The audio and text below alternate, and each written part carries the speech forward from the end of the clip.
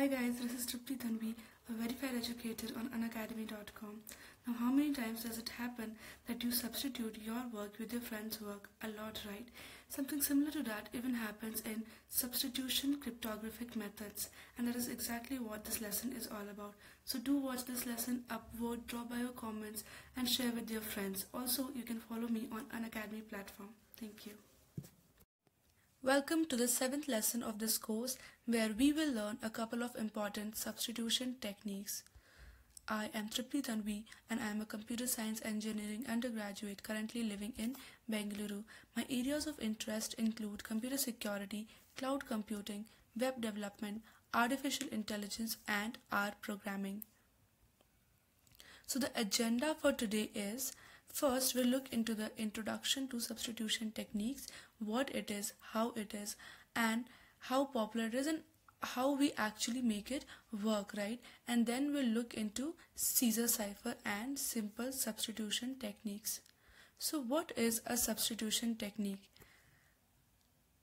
A substitution technique is the one in which the letters of the plain text are replaced by the letters or numbers or symbols which are different from the plain text, right? So your plain text letters are replaced by different other letters, numbers, or symbols. So if the plain text is viewed as a sequence of bits, then substitution involves replacing your plain text bit patterns with the ciphertext bit patterns, right? So the first technique which we will learn is the Caesar cipher. It is the earliest known method and also the most simplest use of the substitution cipher. It was also used by Julius Caesar and hence the name Caesar cipher. The Caesar cipher involves replacing each letter of the alphabet with a letter standing 3 places further down the alphabet, right? So here the alphabet is wrapped around so that the letter following Z is A. Make a note of this because we often tend to make mistakes here while solving the problems. Now, this is my first step. So we assign numerical values to each alphabet from A to Z. So as you can see here on the screen, I have first written all the alphabets in the natural order from A, B, C, D, E, F, go on till Z, and then I have assigned numbers to each one of them starting from 0 and going till 25. So your A becomes 0, your B becomes A, C becomes D, D becomes 3, E becomes 4, and so on. Z becomes 25, right? Now suppose your plain text is meet me after the toga party. So we first assign numerical values to each letter of the sentence. We assign the numerical values for M, E, E, T, M, E, etc. We tend to ignore the spaces between each word, right? And now once we assign numerical values to each letter of the sentence, we replace it by the alphabet which is coming 3 places after it. So your M becomes P, your E becomes H, your E again becomes H, your T becomes W, and so on.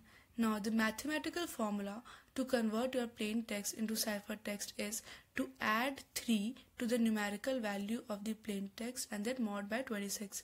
Now the remainder is the numerical value of your ciphertext, right?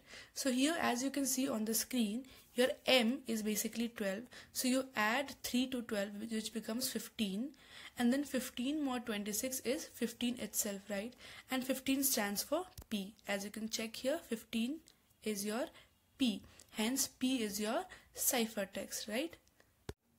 Now we look into decryption. For decryption, just reverse the process.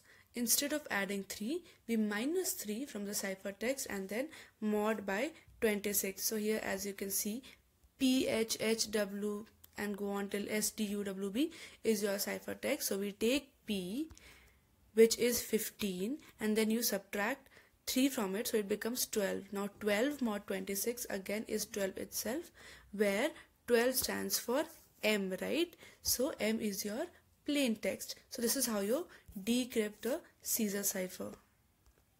The next technique is the simple substitution technique, which is a more improvised version of the Caesar cipher technique. So instead of shifting the alphabets by some number, this scheme uses some permutation of the letters in the alphabets. Now what is permutation? it is nothing but a jumbled up set of alphabets. So with 26 letters in the alphabet, the possible permutations are factorial of 26, which is equal to 4 into 10 to the power 26, which is huge, right? Now the sender and receiver may choose any one of these possible permutation as a ciphertext alphabet. This permutation is the secret key of the scheme. So here, as you can see on the screen, the sender and the receiver decide on a randomly selected permutation of the letters of the alphabet. So first we write the natural order of the alphabet, and right below it we write the chosen permutation of the letters of the alphabet. So my permutation is K, D, G, F, N, S, L, V till I, U, O, and on top of that I write my plain text alphabet from A, B, C, D, E, F till Z, right? Now for encryption, sender replaces each plain text letters by substituting the permutation letter that is directly beneath it, right? So as I have shown the process through a table visible on the screen, you can see here that your plain text is point, right? So while encrypting, your P becomes M, your O becomes J, I becomes B, N, where is N? Yeah, N becomes X, and your T becomes Z, right? So your point is encrypted to MJBXZ, which becomes your ciphertext, right? So these two are the most commonly used substitution techniques. Simple substitution is just an improvement of the Caesar cipher technique to increase the range of key, right? Now why do we need to increase the range of key? Because it will make the encryption more secure. Now, if it is known that a given ciphertext is a Caesar cipher, then a brute force cryptanalysis is easily performed. To know more about brute force cryptanalysis techniques, please watch lesson number 6, right? Now, for brute force cryptanalysis for Caesar cipher, we simply try all the 25 possible keys, which can't be that difficult, right? Oh, and I almost forgot to inform you that by the end of this course, I will give plenty of questions for practice so that you can have a command on all the cipher techniques. The answers can be found on the internet easily, or I'll post them in the comment section. Please do not look for the answers before solving. I would suggest solving the questions properly following the steps that I'll be teaching. Then, to cross-check, you can refer to the answers, right? If there is any particular topic that I might have missed and you want me to cover it, you can share your feedback and I will definitely help you regarding the same. So from this lesson onwards, we will be looking more into the practical approaches rather than the theoretical concepts, right? So that's all for today, guys. Thank you so much for watching the video. If you have any doubt, please drop by your comment and I will solve them at the earliest. In the next video, we will learn more about monoalphabetic and polyalphabetic cipher techniques. Don't miss that, and please upvote this lesson and share it with your friends. You can also follow me at unacademy.com/user/Tripti Tanvi. Thank you so much.